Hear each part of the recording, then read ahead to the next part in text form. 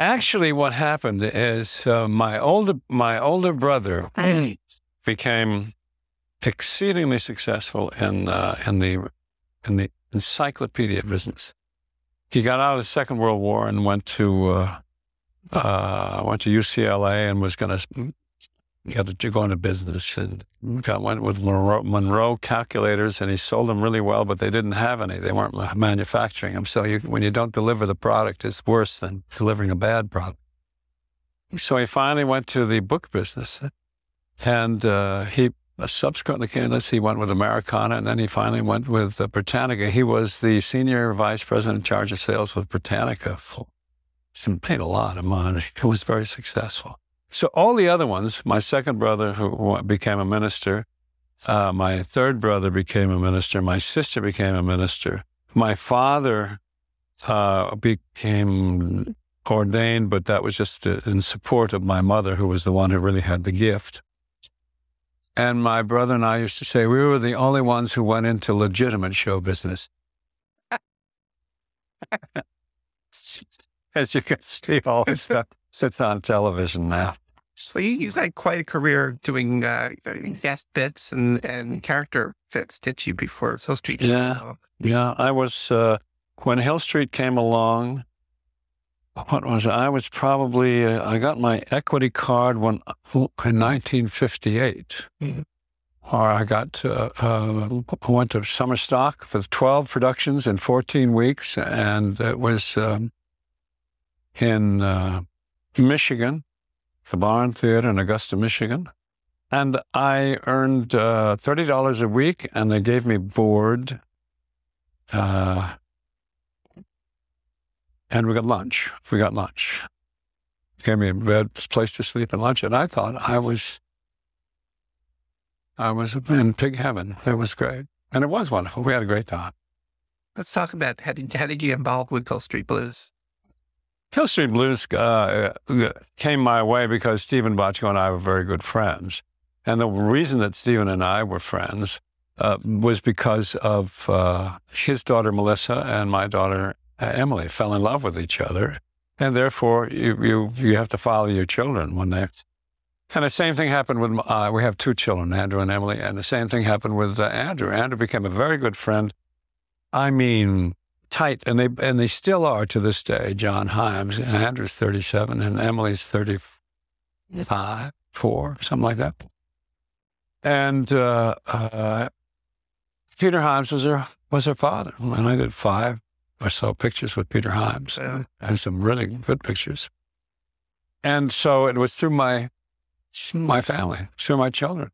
My children, the little children shall lead them. I think we get to the part. So when you started with Hill Street, were you on the pilot, or did you come in a little later? Actually, it was one of those conflicts. Hill Street, Stephen got the okay from Silverman to do Hill Street. And then she wanted to cast it and put it together. And Silverman said, this is it. I give you the police tapes about Apache Junction in the South Bronx. And I want you to make this story, this police story. And the police tape was a documentary. It was really quite impressive. So they decided to do it. And he came up with a script. He said, I'm going to cast it. I want to cast all my friends. At that time, NBC was in number 3 position in the toilet, and they were going to do anything, but just do it good. Because you always do really good things when you're the worst network. You want to sell quality. When you got nothing to lose. When you got nothing to lose. And Brandon was there, and then Silverman left, and Brandon came in, and Brandon said, this is great, go do whatever you want to do. So that's why they called it what's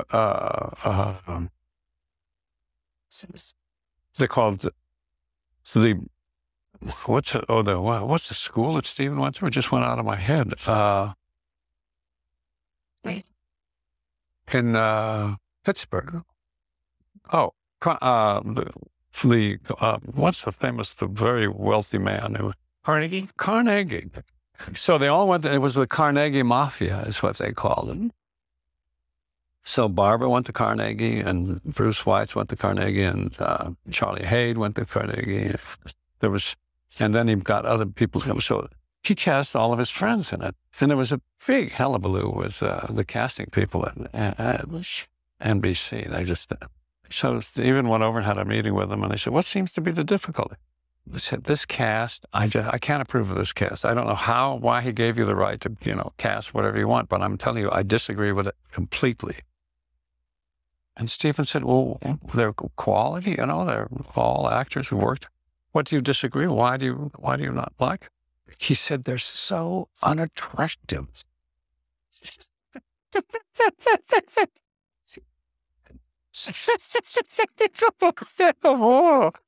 That's well, you can see. You can when you're third and you want to do some quality, then you don't have to have beauty. But we had beauty. I mean, my God, everybody was. Veronica was good. Was there anything more attractive than Veronica? Please, she was on another plane. I did scenes with Veronica, and I'm going to go in and look at and see. I'm going to do my thing where I was trying to keep in touch with what I was doing and what was going on in the film.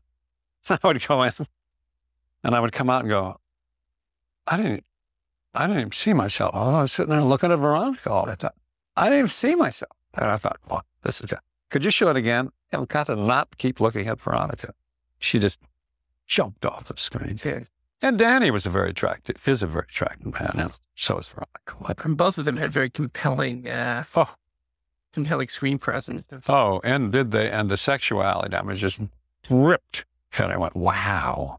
That wonderful. There were two shocks at the end of the first episode. Do you remember? At the end of the pilot. Do you remember those? Two shots? Two shocks. Two shocks, yes. That they were together, number one. Number two, that the guys had been, well, in the first episode, Charlie Haid came back to life because Charlie was supposed to be killed. But the other commitment he had fell through, so he came back. What was the other shock? That was the two shocks. Oh, yeah. Those two guys getting killed. Now, they were killed in the pilot. Charlie was. Charlie was, because Charlie had another commitment. But it was, that pilot is remarkable. I tell you something, and it's only happened to me maybe 3 times. That, to read a script and go, whoa, this is really good. This is a good script. And then you go do the script, and they're great. Everybody's coming together. And the direction, Robert was, and then they had a screening. And we all went to the screening.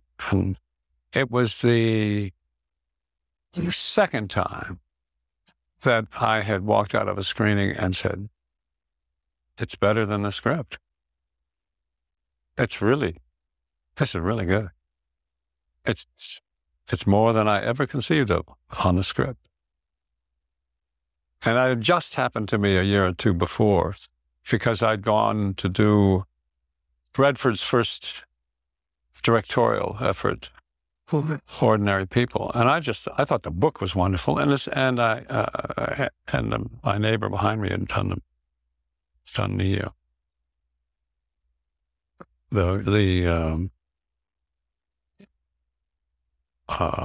you can do it when you take it from a book and make it to a film. What am I going to say? Adaptation. And we shot it in Chicago, and it was a lot of fun to do. And that's when I thought that Donald was great, and it was just. That was an amazing film, wasn't it? Well, I tell you, when I went to see the screening, and he had a screening at one of the studios, and he said, "I will let you see it, and I'm out of here." And it's one of those things where it's just silence. People go, yes. Holy. Redford's first directorial debut, wasn't it? Yeah. And he won Academy Award for that? Yeah. Yep, he did. And it's the only Academy Award he ever won. He deserved this. He deserved it. But what always happens to really big stars who are good and talented people is there's a little bit of reticence. They have so much. Let's see if we don't have to give them the Academy Award too, do we? Because they're rich and famous, but it was, and I'm going to waste a lot of your tape here. But my memory is going to go on. Going on the drain. What's his name? Who wrote it? Why? He lived behind me. We took care of the kids. I babysat for him when he was in the. Whoa, shit. We'll come back to it. All right. To your mind. But he won best. He won the writing. Great. Oh, Sargent. Yeah, Alvin Sargent. Alvin Sargent won the Academy Award for it. And how about, talk to me for a little bit, and they're never going to hear me, so better. That's good. I know you're going to edit the hell out of this. That's good. But talk about, it was a time when Mary Tyler Moore had come off doing the Dick Van Dyke Show and then Mary Tyler Moore, and everybody had this image of her. Yeah. Talk about the casting choice of Mary Tyler Moore in that movie. Well, you know, I have great admiration for Redford, for Robert, and he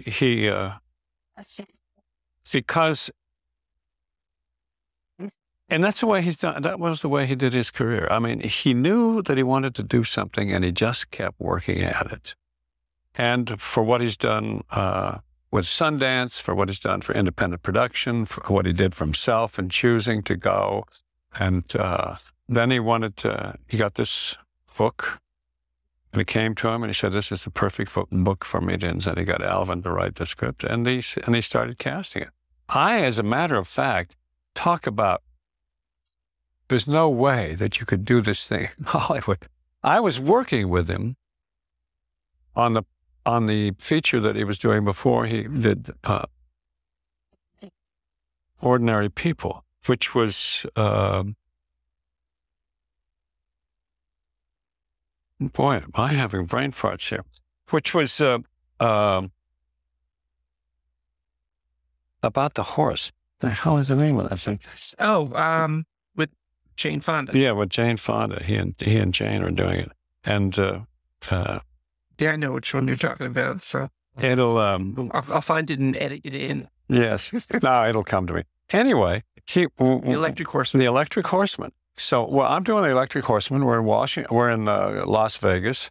And we get friendly and having a few laughs. And we're doing it in Caesar's Palace where the horse is there. And we've gone and we had to ride the horse down and ride it out. And then they ran out of script to Sidney Pollack. The director caught up with Sidney Pollack, the writer. And so we had to take a little hiatus. Then we came back. What have you been doing? And I said, I read the most amazing books. I said, it's just terrific. I started to read this book and I could not put it down. It's, he said, what's the name of it? And I said, Ordinary People. I mean, it's, and he gave me this funny look. He said, well, what'd you like about it? I told him, I said, boy, listen. He said, I believe you. I said, what do you mean? He said, I bought that as a property. I'm going to make a film out of it. That's my next project. I thought you were pitching me for a role in it. I said, I didn't know you bought it. I had no idea. So he cast me as Sutherland's partner, brother-in-law, actually. And it was great fun. And when Mary Tyler Moore, I went, absolutely. And she played it. Yeah. She really, I thought, I guess it's gilding the lily, but I just thought. I mean, if you're going to say that's the best picture, and you're going to say that's the best director, and you're going to say that's the best adaptation, then maybe you should think about the fact that Donald and Mary contributed to that process also. So maybe you should say, maybe they should win. Well, her portrayal was a revelation. She'd never done anything like that. Oh, no, she'd always thrown her hat in the air. Yeah. Just in this movie, she stamped on the hat a little bit. Well, she said, I'm an actress. I can do that kind of thing. A lot of people get stuck, you can't do everything. I remember the only film after he became a star that didn't make money for John Wayne was Genghis Khan. With a mustache like that, and they gave him the epicanthic fold. And everybody said, where is John Wayne? I came to see a John Wayne film, you know. He's the Khan up there. But it didn't make a nickel, and I mean, didn't make much. But part of that was from the fact that you go against time, you know. Once you find your screen persona and you're a star, you kind of have to stick with it. You want to. And the rest of us, in a kind of wonderful way, who aren't stars in that sense, who aren't stars. When I started in the business, a star was, if the actor was in that film, it made money. If that actor used him, it made money. Even if it didn't make as much as it usually does, it always made money. That's a star. But the rest of us get to play a lot of different roles and get to exercise our chops in different ways. And that's a lot of fun, too, because I played all kinds. I played good guys, bad guys, dumb guys, smart guys, you know. The biggest tip-off I ever had was an English actor. I was doing Von Ryan's Express with Frank Sinatra and Trevor Howard. And I'm playing American soldier. And Michael Goodliff, a very good English actor who had been trained at RADA, and I became friends because we were the second or third characters in whatever. And Michael Goodliff said to me, you know, Jim, he said, I think you're going to be very successful actor. I said, really? He said, yes. I really knew. Why? I mean, I did, you know, I was new. And he said, because you're like I am. You seem to have an intelligent look in your eye.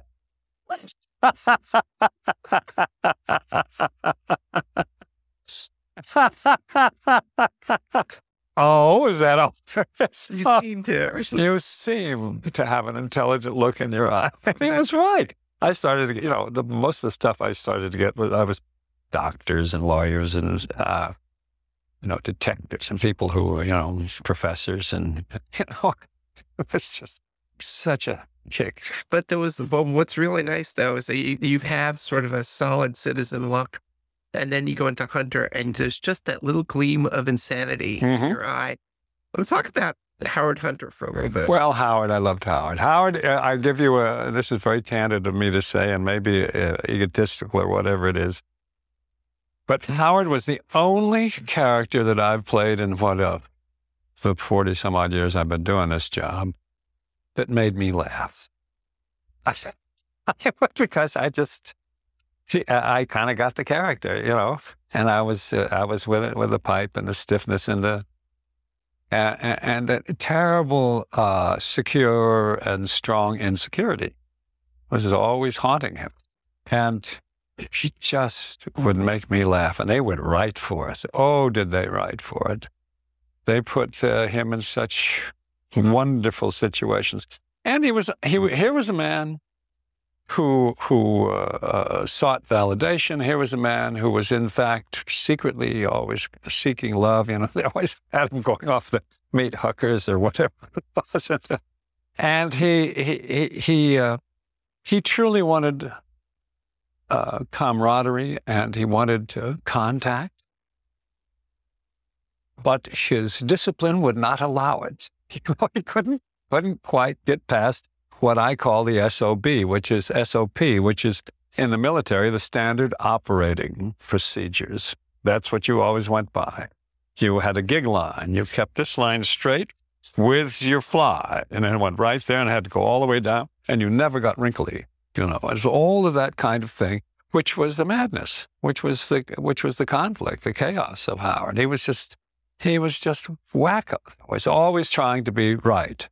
And that's why I did the things that I did. I played, and it was fun to be with Stephen because he allowed us to do things. I said, I want him to wear glasses. I didn't need glasses at that time, but I want him to wear glasses. And Stephen said, yeah, well, it's reflection. You can check with the BP and see if we can get that. Why? I said, because it's a little failure in here. That isn't steely-eyed. It's just that he's kind of, he can't quite be perfect. And all of the fun of his character, and to this day, we just put out, they put first DVD out. I watched the pilot, and I thought, wow, it's still good. It's still really good. How is the character? Was the character explained to you beforehand, or did they just say, here's the script, and then you discuss the character afterwards? I think Stephen actually wrote it for me, because Stephen had never been in the military, and I'd done 2 tours in the military. And he said, and I had done played on Paris. Oh, yes, that was another. But I had done some of the shows before at Universal where Stephen and I got to know each other. And I'd always played kind of an stiff upper lip, easy to play, a tight necktie attorney or whatever it was, which is just easy stuff for me. First of all, I seem to have an intelligent look in my eyes. So, as all actors would tell you, and I'm sure you've heard it before, play the costume. Play the costume. Fill the costume and play the costume. Don't get in the way of the costume. I mean, if you're a general, or if you're a doctor, or if you're a bum, play the costume. The costume says more than anything else. If you play the costume, the character gets to get. So I built this idea of the pipe, which was a little bit pretentious, and he had the ring from Dartmouth. There's a wonderful thing, from Dartmouth to Da Nang.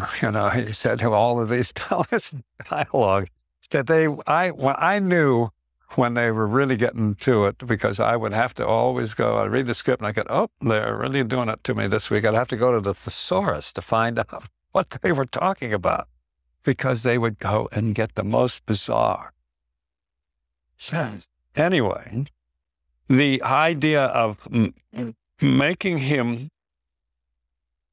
a military man, and he said, you can do whatever you want. I said, well, I want to wear a uniform, and I want to wear maybe even a flak jacket. Some of this stuff is a little over the top. You don't always do that. You only do that when but he was always ready, right? He's a funny man. Tell me, before we were outside, but the makeup for him, you were talking about the line about needing validation. Oh, well, in the pilot, the first thing I read about the character, he said, read the pilot, and then, obviously the character of Hunters.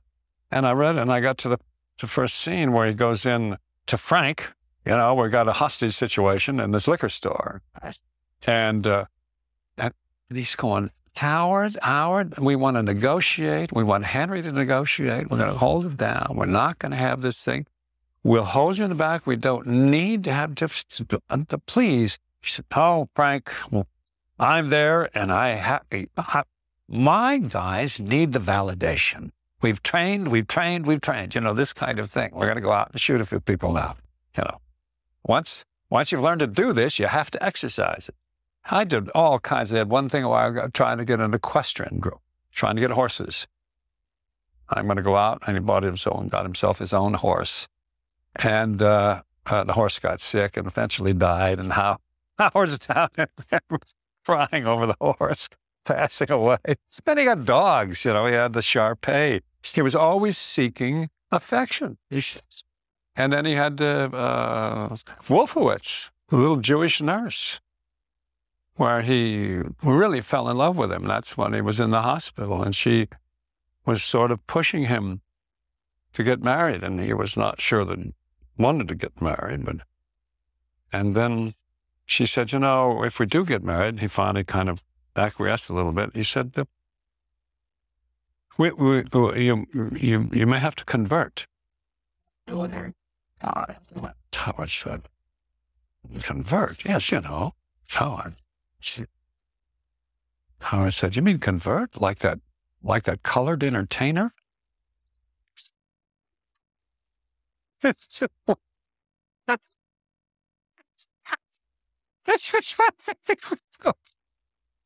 Oh, gosh. And when I read the line, you sit there and go, boy, you're going to have to do some really hard acting here because you cannot give it away. I mean,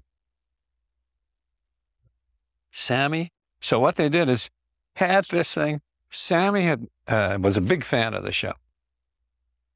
And we did a kind of promotion interview thing with Carson. So, and Carson they said, this is it, and Sammy will be here. And so they put the clip on.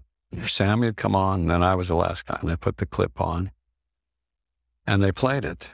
And and Sammy was on the floor, upside down, holding his stomach, and going like this on the floor, laughing so hard. Like that colored entertainment. That's when he was with, May Britt? No, it wasn't May Britt. That's hysterical. Oh, yeah. That's hilarious. Oh, yeah. It was, we did all that stuff. And Stephen always said, we would get these letters where we would say that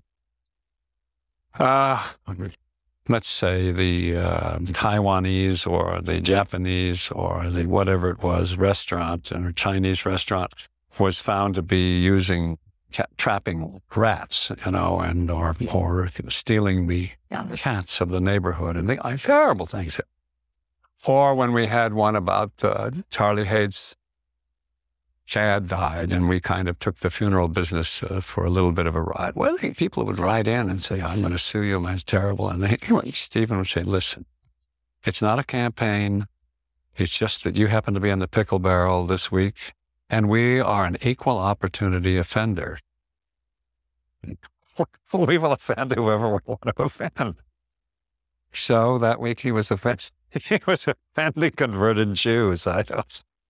What do you think? I've asked everybody about their characters. Yes. Because now it's been a couple of years since the show's been on the air. What is Howard Hunter doing today? These characters are real to the audience. Oh, sure. So what's he doing? Oh, what a good question. Oh, I suppose Howard Hunter would be retired, I don't know, in Coeur d'Alene or someplace like that, where other military officers retire. He would be taking some courses at the junior college just to keep himself on top of it.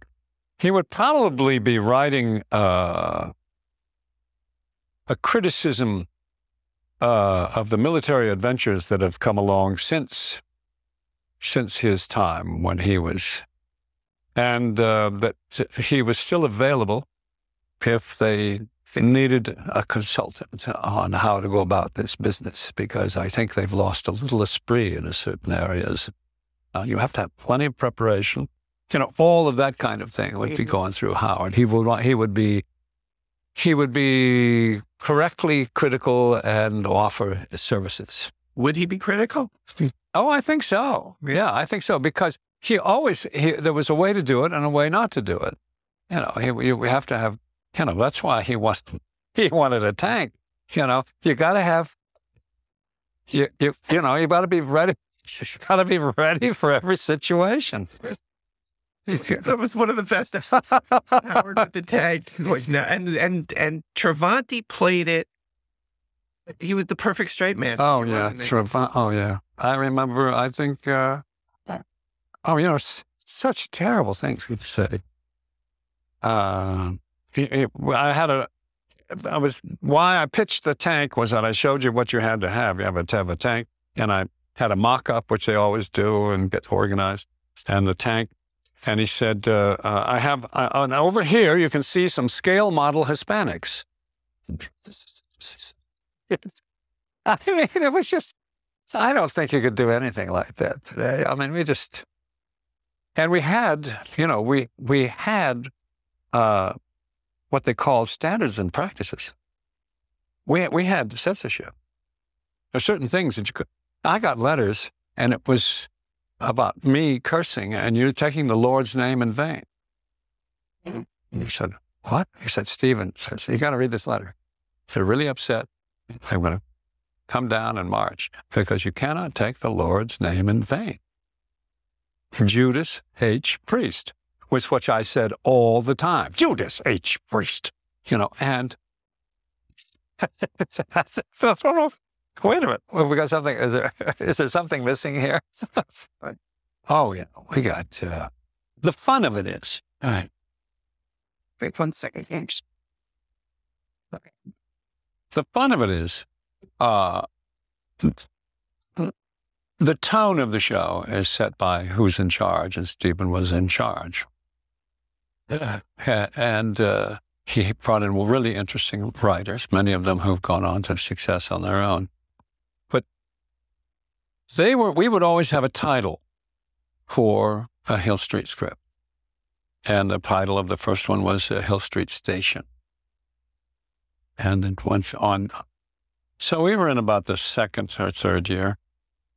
And I don't know, there must have been some kind of a Cape Canaveral or Kennedy thing that had gone on, and the shot, and we were in space or whatever it was. But they were looking for a title, and they just couldn't come up with one. And it didn't have, this title had nothing to do with the storyline, because we always had 2 or 3 stories going in each script. And this title was Moon over Uranus. And it was this little. So Standards and Practices, the censor called and said, you have to take out this. You can't put that damn in there. You put it in there. You can't say that. And you can't say shit. You can't. Why do you put it in there? He said, okay, I might let out. And then he said, and you have to change the title. I said, change the title? Why would I change the title? He said, you can't have that title. We have to change that title. He said, wait. Why? I mean, the title isn't on the screen. Nobody says the title. Why do we have to change? He said, because you've won so many Emmys, and we're afraid that if you win an Emmy with this show, it'll be, and the winner is the Hill Street chapter of Moon over Uranus. And Stephen said, I've had a lot of backhand compliments, but this is the dumbest thing I've ever heard. He said, get out of here. Oh, you can't do it. He said, I'm not talking to you anymore. He said, don't call me about that. Don't call me. The guy called back in. He said, tell him not to call me. And so the next script came out, and Stephen titled it, Moon over Uranus, the saga continues. Now, how would you like to have somebody running a company and having the fun that we were having? We just had nothing but fun. So he finally called up and said, "Oh, stop! You're not going to do this to me again. I won't. But please, I won't. I'm done. Don't worry about it. I give up this argument." Saga continues.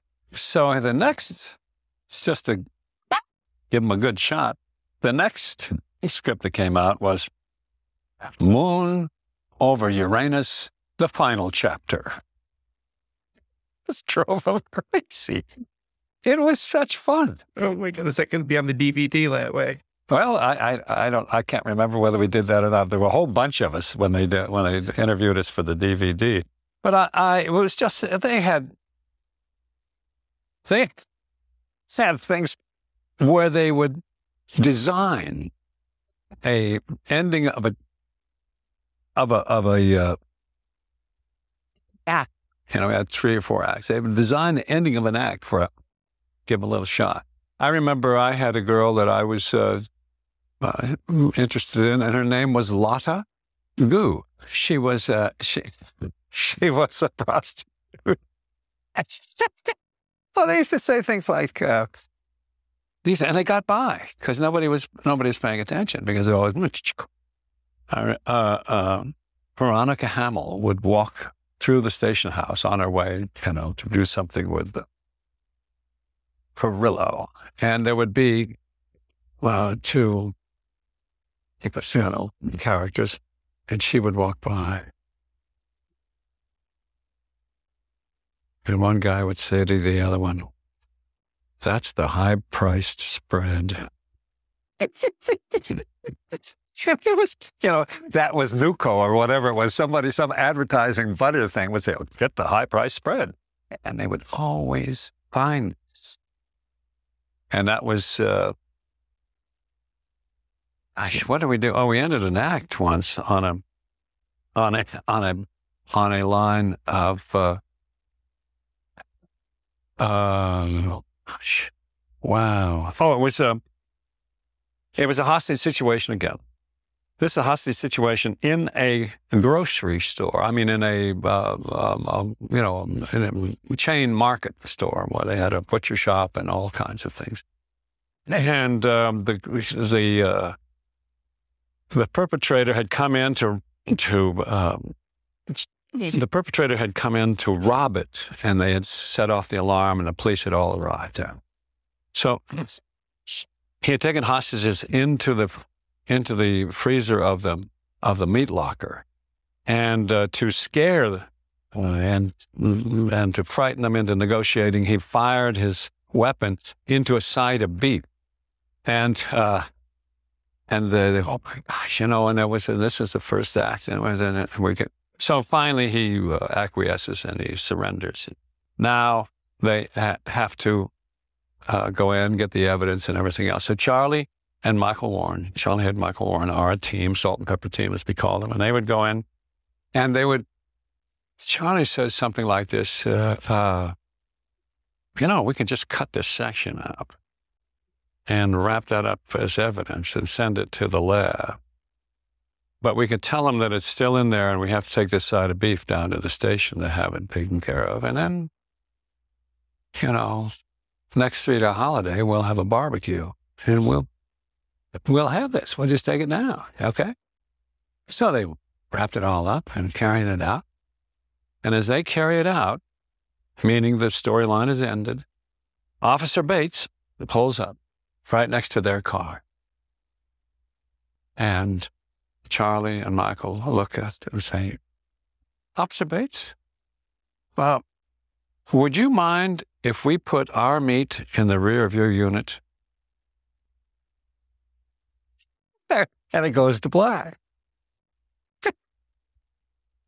It's just, whoa, isn't it fun? Unless you point to it. Yeah, nobody gets it. You sit there and go. Really, well, they used to get a lot of things. Oh, well, we put, they were always looking for, the pH word and then all of that kind of stuff. Well, you can't use it. And anyway, it gets boring.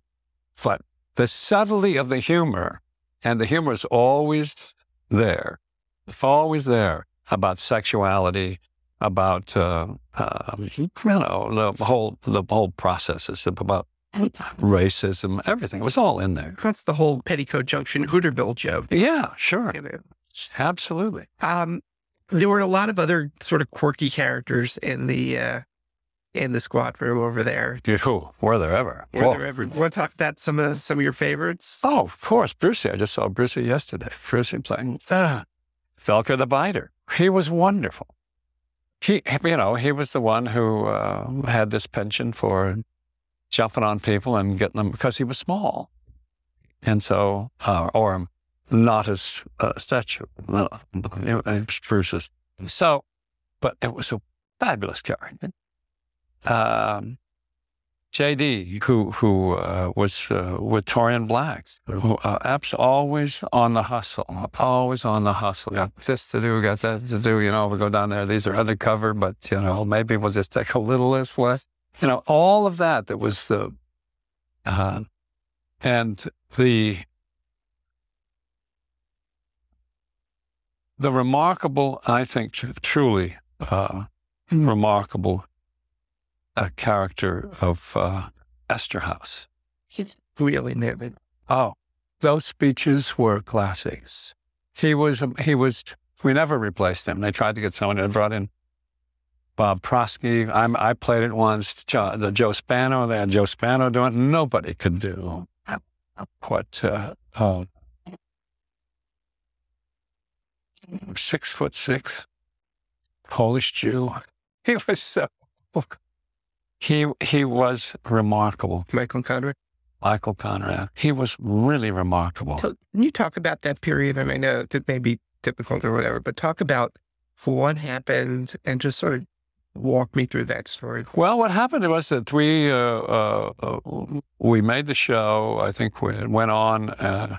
We shot it in We shot it in March of 1980. And then it came out in 81. Okay. We did, I think, 16 shows or 17. We had 13, and they took, 17, and they gave us 4 more. When we came Emmy time the next year, we were in the 12 categories we were nominated. We won the Emmy in 8 of them. And in 2 of those categories, there were only Hill Street people nominated. The one best show, best that. And Michael Conrad won Best Supporting Actor. And Danny won Best Actor. And Grace won Best Actress. And she was she was not a regular on the show. And so Conrad won again. He won 2 Emmys in a row. And he was beyond, I mean, we thought, my gosh, nobody else is ever going to have an opportunity. The rest of us, we had 2 leaders, you had 2 leads, you had Travanti and Veronica Hamill. And everybody else was, supporting actors. So that left 12 other actors trying to get nominations, or trying to be recognized. But he was extraordinary, and in a way, the amazing thing is he had a line that he spoke that told the heart and the story with the quintessential line that told the story about what Hill Street was really about. Hill Street was about the police experience as a human experience, with all the foibles and silliness and, bad breath and slippery peels that we all go through in life, and trying to maintain the dignity and the integrity of being in law enforcement. It was that, let's be careful out there, that line. It's that single line. It's what this was about. This was about guys doing a job, but this job, you packed a 44 Magnum. You and I are not packing any weapons here today. We're just having we're just having a good time. But you're always at risk when you're in that. And the doctors and the police, they always have this problem. They have the problem of addiction, of divorce, suicide, which we put Howard through, too. So I think that Michael was remarkable because of the language he used and because of the humanity he spoke with. And with that line that ended for what we call the opening or the preamble of what was going to happen that day, which is, now don't forget, let's be careful out there, which is an extraordinary. Well, we had those. That was the only show I've ever done, even sometimes to this day, where people quote the dialogue. They dealt with his passing in the storyline. Oh, yes. Very, very sensitively. Would you talk about that? Sure. I'll tell you how sensitive we were. First of all, there was always humor in it, right? So, Michael had developed kidney cancer. And then it began to spread, and we began to have trouble. And he would come in only one day, and he would do that speech. He died in the middle of the 3rd season. And he would just get through that speech, and then he wouldn't do all the other things that he would, And the 2 years before, he was dating a high school pom-pom girl, And it's always... It got tougher and tougher, and then he did indeed pass. I remember very vividly Stephen coming down. I had something to tell him when he shut down production. And he said, told us, when we all really wept. It was not. And someone said, what can we do? And Stephen said, we're going to write a show about him. We're going to have him die on the show, and we're going to let him. And so the story is about that. And finally, we go down after he's died, and now we're the characters in the show. And we go down to the Hill Street section. We go down into the toughest part of town where he had worked as a beat cop. And everybody, about 6 or 8 of us go down, and we're sitting there, and I said, what are we going to do with his ashes? She said, we're going to do something with his ashes. I said, well, we're going to spread them down here in this, and it was kind of dreary and cold. So everybody has their moment where they take a little container of his ashes and we say, Michael, this is where you became a man, and it was, and we were all. And everybody put it in. Then Stephen, it's the end of the scene. What is getting back in? You can just see, get on the doors close, and you hear the red light. And a street cleaner comes. Where we fall? Yes. That's the end of the show. Genius. It is. It's genius. It's just, you have to. It is what we all had, but by God, Stephen was the leader of it. I mean, everybody contributed. Everybody had ideas and did things, but to say, no, I know. And then it would go. And the way it was shot, it was fabulous. It was just absolutely fabulous because, you're going through this and you're waiting for the Hill Street, kind of lonely song to come in, and the haunting melody. Red light sweeps up all the ashes. Chaos. Well, life is what it is, and if you can't laugh at it, you probably are going to have a tough time. Do you remember the final episode? I don't, because I had very little to do in the final episode. I had been contracted to go work on the West End in London. So, and they burnt down the station and all of that. I had to leave. I think I was the first day or two, and then I was out of there because I had to go and start rehearsal. And I don't think I've ever seen it, so I probably would look forward to seeing that. I really just, because Stephen said, we're going to let pay. It was a show, that could have gone 12, 14 years. And amazing show. And it was torpedoed by greed. Because you could you could leave after, 7 years, and you could have somebody else. This concept was so, well, actually, it went on. It became a legal show. LA Law. Called LA Law. And then it became NYPD Blue. And it became NYPD Blue. It continued in its concept for quite a while. Basically took Bunce and put him over. Sure. Absolutely.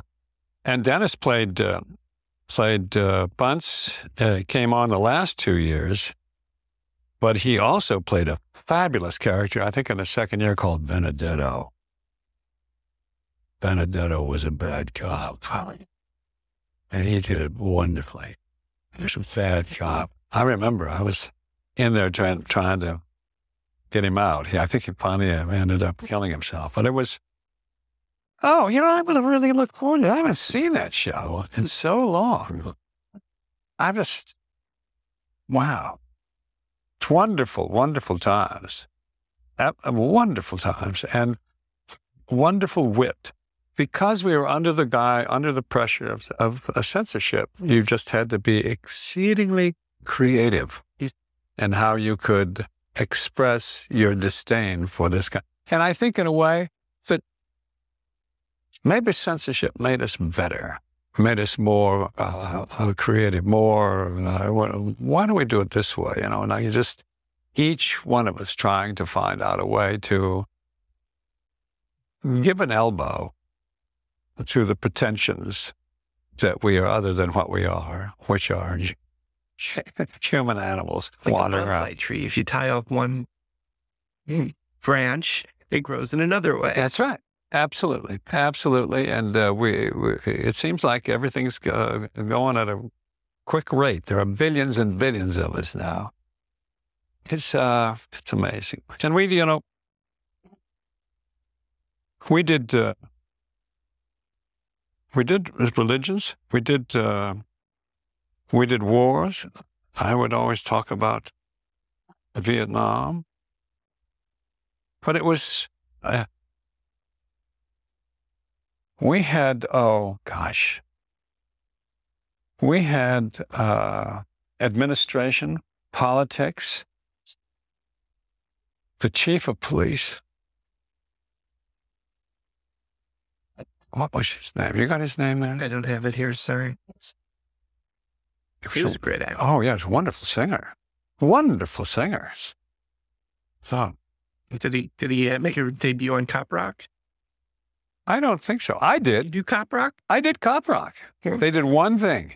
Cop Rock, which I thought, I don't know if you'd ever seen the pilot. I think it's the best pilot I've ever seen. It was absolutely extraordinary. You know, he's guilty, judge, he's guilty. You know, they sang these, they had the same thing, a turnout where they would have people start, and they'd usually have a song in that. And so Steven said, I got a great idea. Come over. I said, I still got the jacket and the hat, I think. But he said, no, we can get it all worked out. And I had the pipe. And they were finishing off the opening and the turnout. And as they were singing, the camera was panning along over here, the men all singing over there. And then they would pan in, they would shoot them this way, and they would shoot them this way, and when the music was going on. And they had me lined up like this. And at a certain point in the song, I just kind of moved forward, and you got a profile of Howard with the pipe. That's plenty. That's cameo. Little cameo. That's more. It was just terrific. It was just such fun. Let's move on to Doogie. Okay, sure. That come about. Doogie Howser was an outgrowth of Stephen's interest in child prodigies, or his father was a prodigy, a viol. That's who you see. Father was a very gifted musician, and he had a show on at Universal that was a prodigy detective that he had written, and it didn't go very well. It didn't work, and it was it'll come to me. It was a show that when all of those shows used to go out on Universal. You know, one time Universal was totally dominating the airwaves. They had almost, it was about 6 hours. It wasn't Universal. Everything else was Universal. Richie Brockelman was the name of this show, who was a detective. And it wasn't exceedingly successful. It ran for a little while. So he decided that he was going to do this. This was his first contract with ABC. He had a 10-show contract with ABC on the air commitments, and he wanted to do this show. And it was about the genius doctor. And we were looking for, he wanted me to play the father, and we were looking for a child actor that could do the job. And I said, Stephen, now I've read the pilot, but you are going to stay on course here.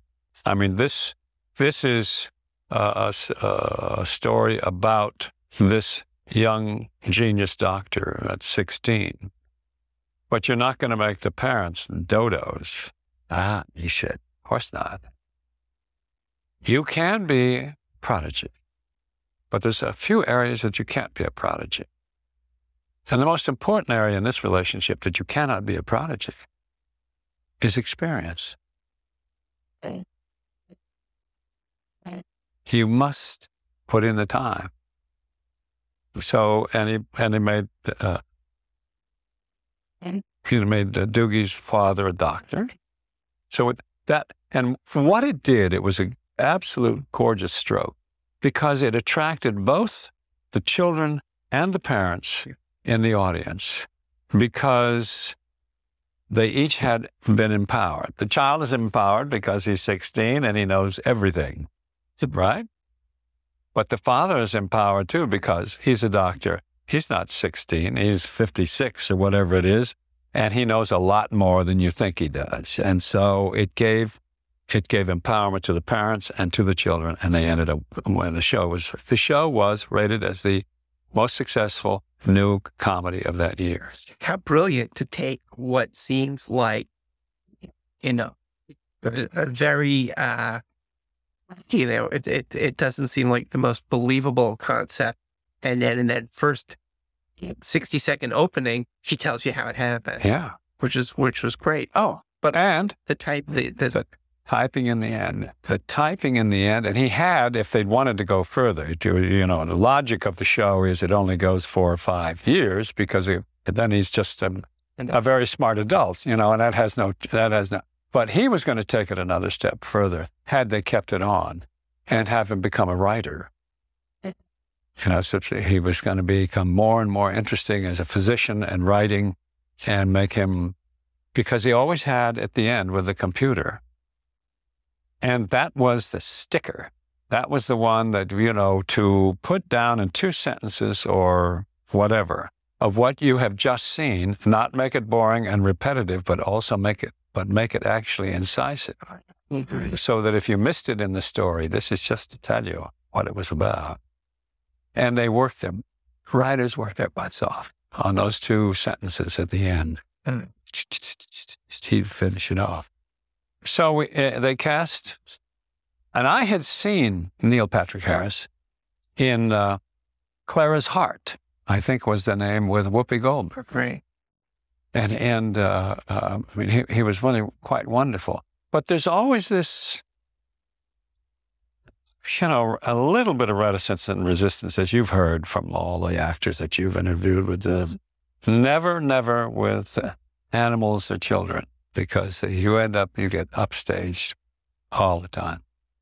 But this young man was wonderful. And in fact, Neil at that time, and I'm sure he's still as good as ever, but Neil at that time was a prodigy actor. They had him learn sign language. They had him learn Arabic. They had him learn languages. They had him, and he was like, here he was. We shot the pilot. He was 15. He knew everybody, not only his lines, but everybody else's lines. And he was so thrilled to be there, and he was so enthusiastic, and he was such fun. He was really, really a great kid to work with. And I enjoyed it because I learned a lot. For 2 more years, till he was 18, you could only use him for 4 or 5 hours a day on camera. So in those first 2 years, probably at least 50, maybe 70% of the time, when I'm talking to him, he's not there. And sometimes we'd have these emotional scenes. And I remember the operator coming up to me, and he said, how can you do that? Because they'd have a light stand, and they'd have an X, and you'd be working on the X. Or what they did, if you were close, they had a young boy who was 18, only small, and they had his hair combed and so you'd see the back of his hair, and I would be talking to him. And he said, how do you do it? I said, well, I was in the theater. I worked in the. He said, well, What does that have to do with it? He said, you do this. I do the same thing in the theater. I'm shouting off stage. But, they're coming. That's what we do. Actors act. Being able to communicate with somebody, being able to, being able to think about the other position, being able to, when you're dealing with your children, go, oh, wait a minute, I remember, if you do character study, you're trying to figure out how other people work and how you just become a better citizen. Let's talk about I have this list of shows. Oh, my. If you want to play a little free association, if you can think of any fun story or whatever, then. I was going to say that times that things, other times that I've seen something that I thought was better than the script. I did these two that I've mentioned, which is obviously Hill Street and Ordinary People. But I did another one, which I was very pleased with, which is called Doing Time on Maple Drive with Jim Carrey. And Jim used to work in the studio next to us when we were doing Doogie Howser. And the other one, which is a free associate that just came into my mind, that I did for American Playhouse was Ollie Hopnoodle's Haven of Bliss, which was Gene Shallard. No, not Gene Shallard. Gene, who was a writer. Shepard did a Gene Shepard story. And it was a delight. It was something that my agent said, "You're crazy. They're gonna pay you minimum, and you're gonna go all over the place and work, and you don't even have a trailer." I said, "No, it's just a wonderful script, and let's do it." Hey. And then I did a Faulkner film called The Golden Land. Well, these were all separate little projects. I mean, I've done a lot of films in it, but those are the other 3 or 4 that I looked at and went, wow. Isn't it fun? I remember watching, was it Star Trek 3 that you were in? Yes. That is like fun. It was an absolute hoot. That was an absolute hoot. Was it like playing in the Star Trek universe? It wasn't, but it was like playing it. Well, not only that, but Leonard was directing it, and Leonard and I are fairly decent friends. I mean, we've known each other for years, now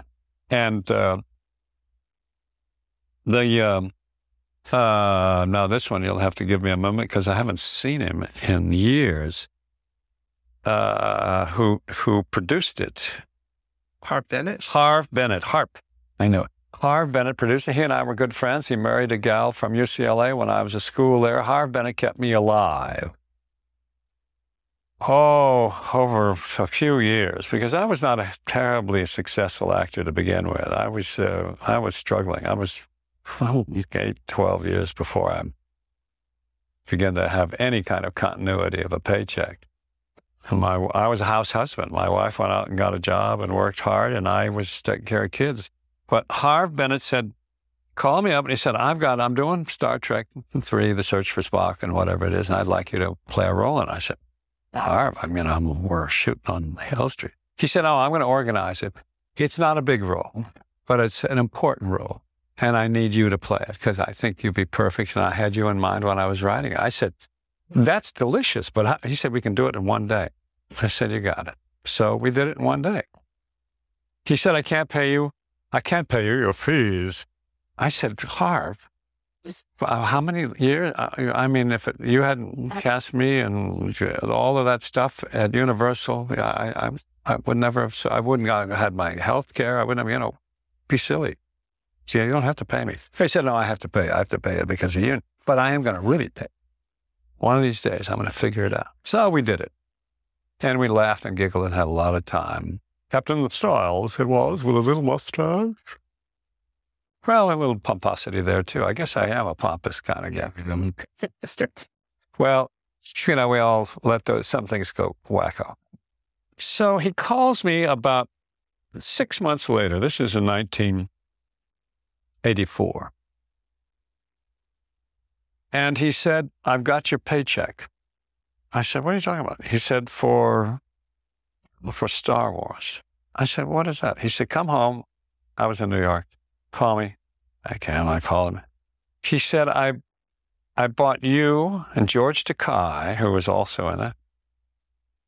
I bought you to carry the Olympic torch for 1,000 meters. And that mean they were charging, I don't know, 10 grand or something like that to do it. OJ carried it. So I said, oh, okay. Golly, that'll be really fun. Now, what do we do? We're going to just walk around? No, I said, it's coming through and you have a place where you will carry the torch. So, okay. Is there any training that goes with this? He said, no, I know you're a jogger and you're in good shape. You just report that morning. They give you all this stuff and you get to keep the torch. I said, oh, okay. And I came home and I said, I'm going to carry a torch. What is this? I don't understand. And she said, well, maybe it'll be fun. We'll all go. What? Okay. So the day comes. It's a Saturday. A couple of friends come with me, Florian, the kids. I go and I get my underwear, which are little shorts and my little jacket, and I have my own shoes.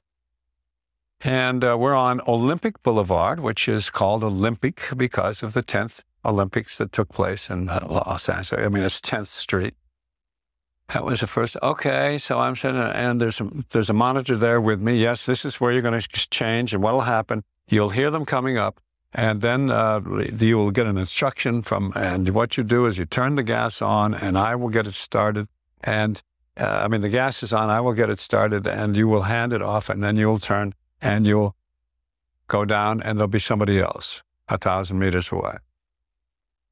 I said, okay, it's a little cool. And there's maybe 35 people standing around. I go, what the guys are standing out there in his underwear, And I said, got an Olympic thing. I said, is there a race coming through here? Or what? So, up comes this guy with the torch. And he's, I thought, this guy's going to have a seizure for crying out loud. What the hell's wrong with him? He shouldn't let him run like that. So he hands me the torch. And I thought, boy, that guy, he's still tears and things like that. And as I get the torch, he said, okay, now you can start. I turn around, and there's maybe 1,500 people. I don't know where the hell it came from.